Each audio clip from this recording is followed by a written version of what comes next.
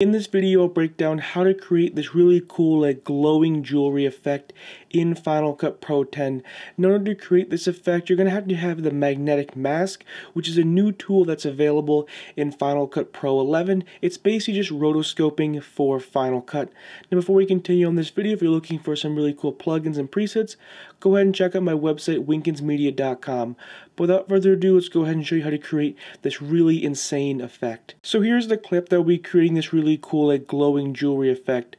Now what you want to do is you want to open up the effects panel and you want to find the category masks and keying. So as you can see, masks and keying, and now you want to apply the magnetic mask onto the clip, and there you go. Now again, this tool is only available in Final Cut Pro 11 or above. It is basically rotoscoping for Final Cut, and it is a really cool effect. So let's go ahead and zoom in a little bit so we can see his mouth. We're going to go ahead and basically cut out his mouth. So what you want to do is you want to just select on his mask on his mouth right here.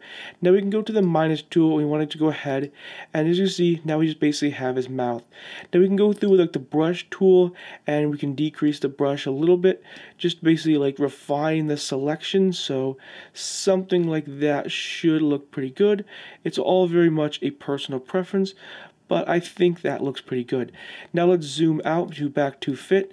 We're going to go ahead and track, so click on Analyze, and we'll just basically track his mouth, and as you can see, it just tracked his mouth. Now we can go ahead and just click on Done, and there you go. As you can see, now you have just his mouth being rotoscoped out. Let's go ahead and just select this clip and hold down the Option key to go ahead and duplicate this clip. Now we're going to go ahead and select on the bottom clip, and we can go ahead and just simply delete the magnetic mask. So now we just have the background without any mask. So we can go ahead and right click on here, and we can just click on hide magnetic mask editor. So as you can see, we can go ahead and disable the top clip. As you see, here is just the background clip, and then if we disable the bottom clip, as you can see, now you just have his mouth isolated. So what we're going to do is we're going to select on this bottom clip right here, head over here to the color board, we're going to add a new color board, and we're going to take the saturation, and we're just going to decrease the saturation. So as you can see, there you go, now just his mouth is being selected. So you see, now we're going to add some really cool effects to make his teeth glow. So what you want to do is you want to head over here to the effects panel. Now I'm going to use a plugin from my Ultimate Bundle. So we head over to the Ultimate Bundle. I'm going to go ahead and apply the glint effect onto this right here. So we can go ahead, as you see, already you have a really cool effect.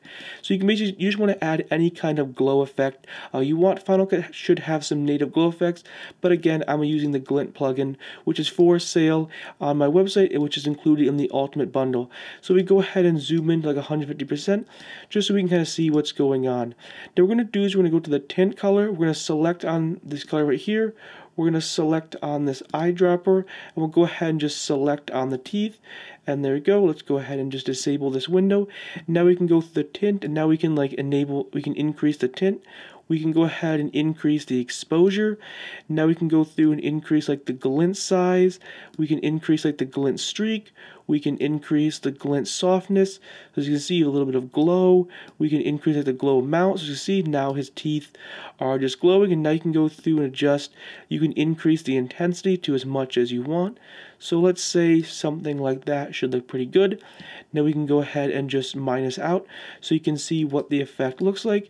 So as you see, now his teeth are just glowing, and you create this really cool effect, and you can go through and mess with these settings as much as you want, but just like that, you have this really cool glow effect.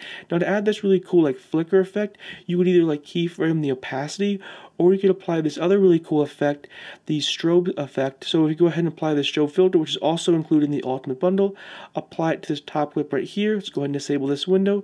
Now what you want to do is you want to take the opacity, turn the opacity down, and let's increase the speed to something like 615. And now you have this really cool flicker effect. So his teeth are glowing, but they're also flickering. So if we play this right here, you have this really cool effect. So you see, there we go. It's just simply flickering. glowing. And now you have this really cool effect. You see his teeth are glowing, but they're also creating this really cool flicker effect. And that's just a really cool effect. Anyways, hopefully you enjoyed this video. Hopefully you found it helpful and informative. If you enjoy these types of videos and you want to watch more of them, hit that subscribe button. And again, if you're looking for some really cool plugins, go ahead and check out my website, winkensmedia.com. The link is down in the description below. See you in the next one. Peace.